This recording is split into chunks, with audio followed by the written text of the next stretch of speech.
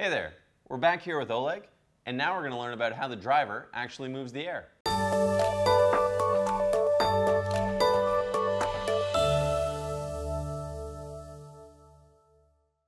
So Oleg, I'm holding one of the beryllium mid-range drivers from the Persona loudspeaker. This cone moves the air. How does it get moving? Well, the cone is attached to the voice coil. You can see here. It's glued permanently. So when the voice coil moves, it makes the cone move as well. And why is the voice coil moving? The voice coil is placed inside of a magnetic gap. Through the voice coil runs the electric current.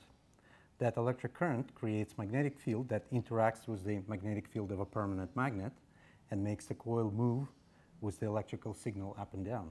And it makes the cone move as well. And why does the voice coil move? The voice coil is placed inside of a magnetic gap, and when the electric current runs through the coil, it creates a force, and that force pushes the coil in either direction.